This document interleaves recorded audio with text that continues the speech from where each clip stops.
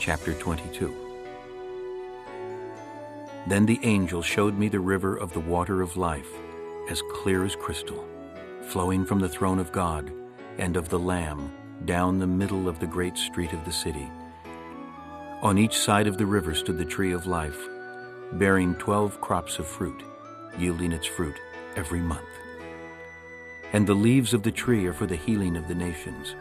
No longer will there be any curse.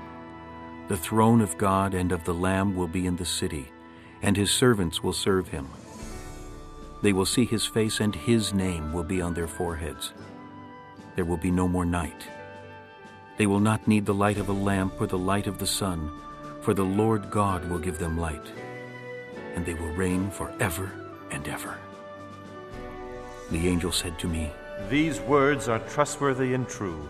The Lord, the God of the spirits of the prophets, sent his angel to show his servants the things that must soon take place." Behold, I am coming soon. Blessed is he who keeps the words of the prophecy in this book. I, John, am the one who heard and saw these things. And when I had heard and seen them, I fell down to worship at the feet of the angel who had been showing them to me. But he said to me, "Do not do it. I am a fellow servant with you and with your brothers the prophets and of all who keep the words of this book. Worship God." Then he told me, "Do not seal up the words of the prophecy of this book, because the time is near. Let him who does wrong continue to do wrong. Let him who is vile continue to be vile. Let him who does right continue to do right. And let him who is holy continue to be holy." Behold, I am coming soon. My reward is with me, and I will give to everyone according to what he has done. I am the Alpha and the Omega, the first and the last, the beginning and the end. Blessed are those who wash their robes, that they may have the right to the tree of life and may go through the gates into the city.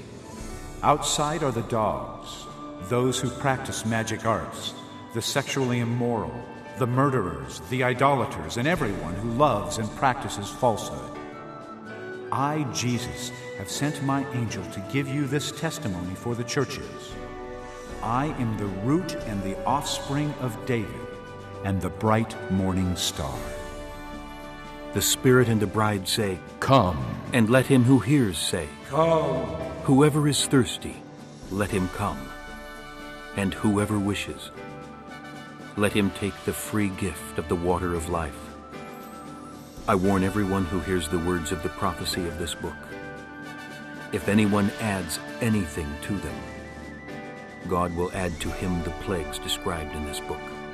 And if anyone takes words away from this book of prophecy, God will take away from him his share in the tree of life and in the holy city, which are described in this book. He who testifies to these things says, Yes, I am coming soon. Amen. Come, Lord Jesus. The grace of the Lord Jesus be with God's people.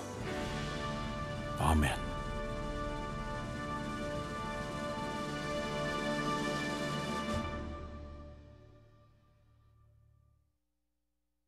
This concludes Disc 16.